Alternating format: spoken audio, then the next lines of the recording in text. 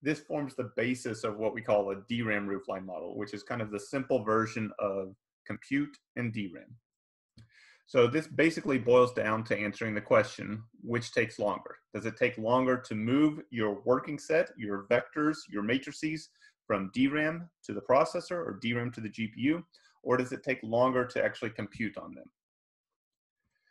This we can basically come up with a very simple equation that says the actual runtime for your loop nest is going to be the maximum of either how long it takes to do compute, which is the number of floating point operations you execute divided by the peak flop rate, or the time that's required to move the data, which is how big are your data sets and how fast can you actually move them? What is your peak memory bandwidth?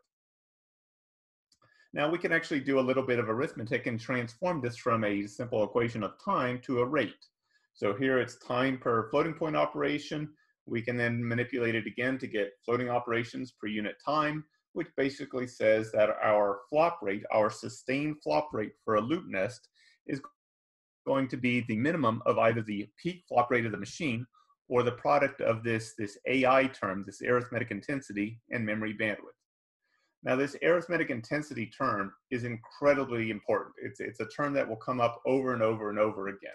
What it really is a measure of data locality, of data reuse.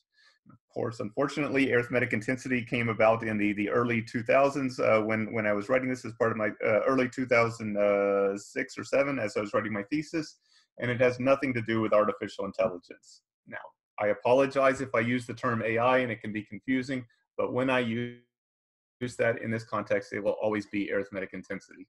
What it really is going to be this measure of data locality. It's total flops that you perform to total bytes that you move for your loop nest.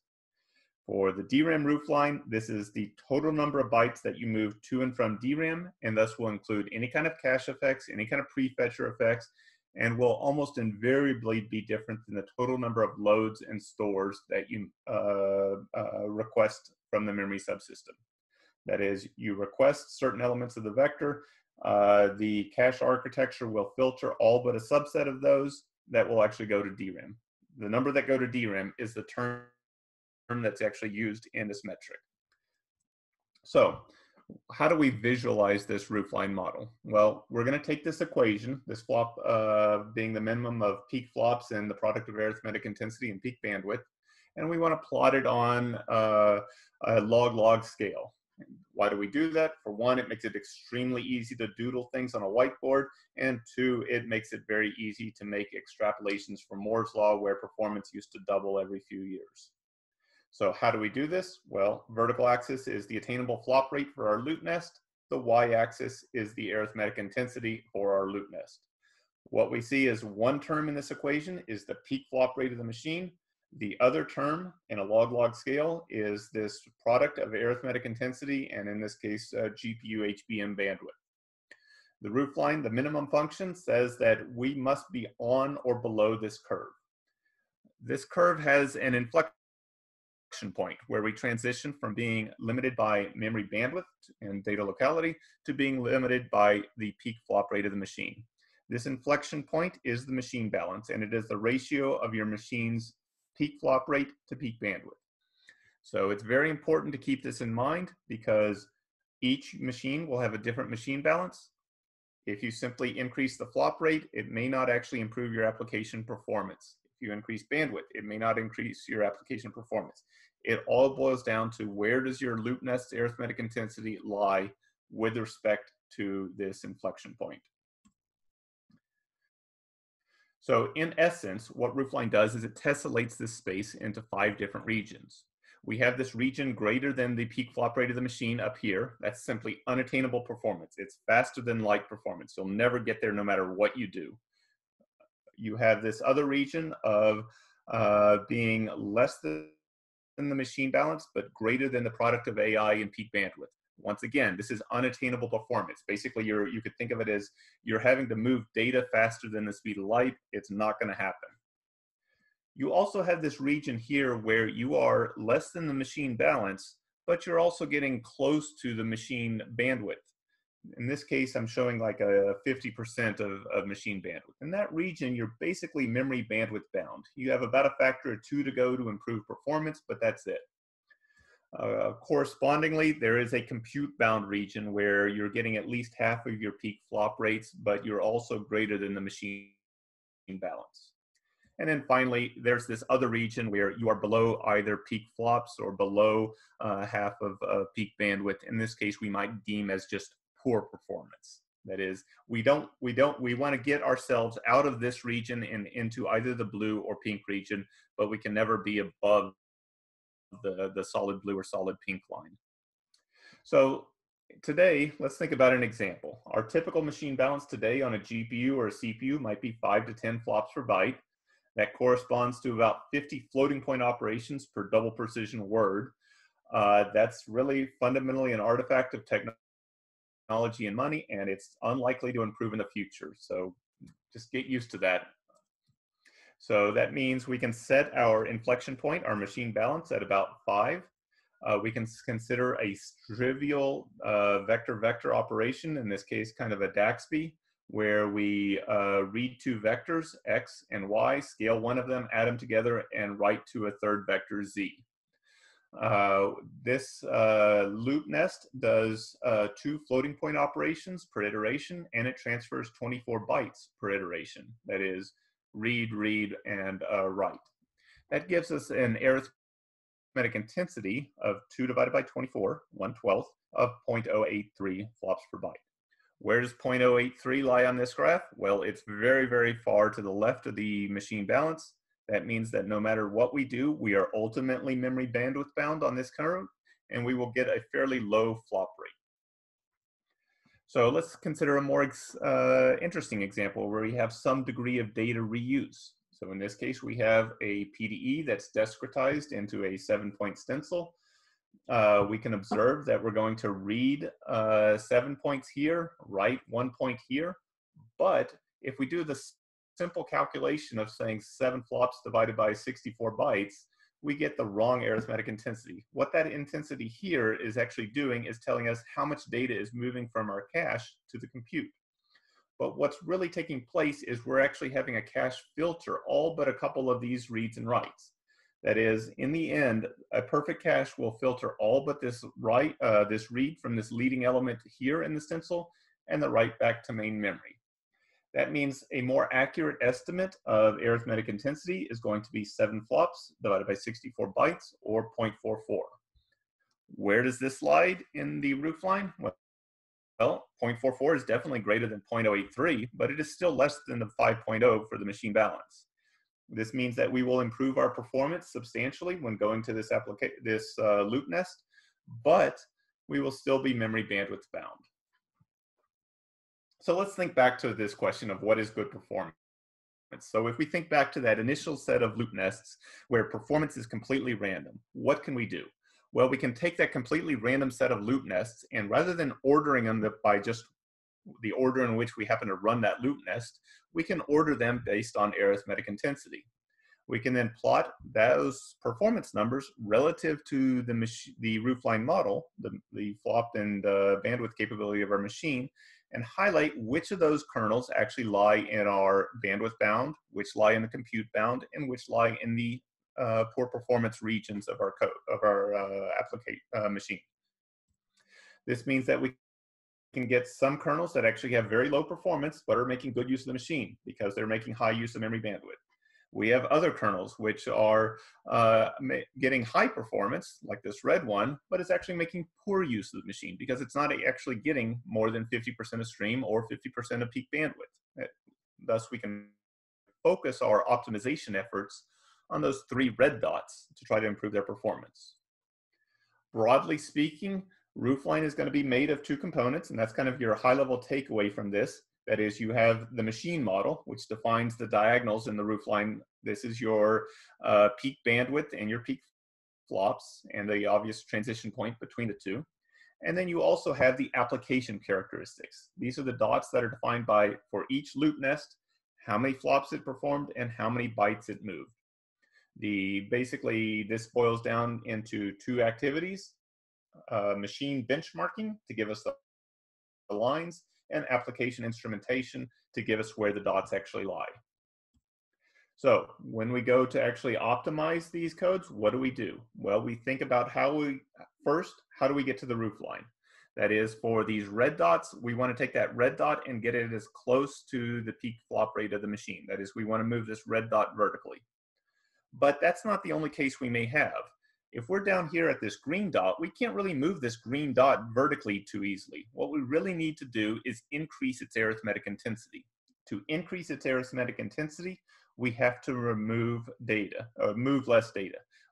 By moving less data, the ratio of flops to data movement increases. And thus we can basically take this green dot and have it slide along the diagonal to higher performance. So this raises a question. How can performance ever be below the roof line? So there are a number of scenarios that this actually can occur in.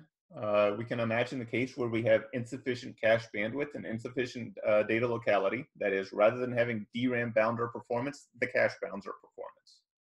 We can have cases where we have a lack of parallelism. That is, on a GPU, we have thread divergence or insufficient occupancy, or just run with enough thread blocks, and thus we have completely idle SMs. We can have something else where we have an interesting instruction mix where we're not using the fuse multiply add on a GPU, or we have mixed precision, or we're not really using tensor cores for machine learning applications. Or finally, we may be running integer heavy codes where we're not really thinking about how many flops we're doing, we're thinking about how many instructions per second we're doing. In the traditional roofline, arithmetic intensity is flops per byte. If we have no flops, we have an arithmetic intensity of 0, which on a log-log scale is unplottable. So in that case, we really want to switch to something like instructions per byte or instructions per transaction. So this has given rise to a number of research activities that have been codified into papers and methodologies. In this case, we have a hierarchical roofline model for GPUs. I point you to the paper by Charlene from last year. There's similarly a roofline scaling trajectories methodology that Khaled Ibrahim developed, which allows us to understand thread scalability as well as potentially GPU thread block scalability, where you can actually understand, as you increase the amount of parallelism, how does performance and data locality change? That is, did we actually drive up performance to the point where we became memory bandwidth bound? When it comes to the instruction mix, Charlene, as well as more recently, Torsten, Yunsung, and Yanzhong have been developing methodologies to allow for the analysis of tensor core accelerated applications. A preview of that existed in the same paper I mentioned on the left. And then finally, Nanding developed the instruction roofline model for GPUs, which allowed her to understand performance as a function of the number of warps per memory transaction. That tells us for integer heavy codes how likely it is we are limited by the instruction throughput rather than flops. So in summary, we can think about why we use roofline. First, we use it to determine when we're done optimizing code. That is, if you're right at the roofline limit, you're done in simple optimization, but you may need to motivate algorithmic changes. That is, if you're at the roofline in the bandwidth bound regime, you may want to think about how you actually move less data. If you're limited at the roofline in the flop limited regime, you think about how you reduce the total number of flops for your loop nest. Think about how you identify bottlenecks and motivate software optimization. It allows you to understand why CPUs, GPUs, or other architectures may be different, or similarly, how an Ampere may give you better performance than a Volta. And thus it allows you to predict that performance on future machines. So takeaway, roofline allows you to understand that application relative to the machine capabilities, and it really is useful for helping frame the conversation between application developers who know the application well, computer scientists who may be very good at performance optimization, applied mathematicians who understand the underlying algorithms, and the processor vendors who may be extremely knowledgeable about the microarchitecture of the target architecture, but may not understand the applications as well as other groups here. And thus it provides this common mental model and common language for discussing optimization. So at that point, I will take questions. I think we have maybe a minute. Yeah, thank you, Sam. That's a very good presentation. I think both of our panelists and audience will learn a lot. I think Roofline model is a must-have tool for HPC developers. So maybe we have just one question if from the audience, or we can also like if you can stay with us for several minutes in the chat, if that's okay for you. Jan, can I ask a question? Yeah, sure. Okay, so Sam, thanks. And Sam, I'd like to ask actually two questions. The first thing is that can you give some of the examples that have used the roofline model from start to end, mainly relying on the data that was shown on your roofline model outputs? And second question, are there any alternatives in the sense that I don't think this is a silver bullet? And in the case, if we go back when you have published it with Waterman and Patterson for the first time, you might have already have looked into the alternatives. Thank you. Right. So in most cases, we've actually started with the applications after the fact. That is, the applications in many cases have existed for years, if not decades, and thus we're applying Roofline to that existing application. There are a few cases where Roofline has been very useful for applied mathematicians to think about where their performance actually lies relative to the roofline for a given discretization of a PDE. When you end up in that regime, you may see that now and forever, your existing methods will be bandwidth limited, and the only way you're going to get better performance on those is to increase memory bandwidth. Unfortunately, in that case, bandwidth increases very slowly relative to compute, and thus they are in a bit of a quandary. They rectify that by reinventing the algorithm. They change the discretization of their PDE so that they actually move less data while performing more total flops. The result is they can both get better performance and they do less work because they're basically exploiting the excess compute capability on a CPU or GPU.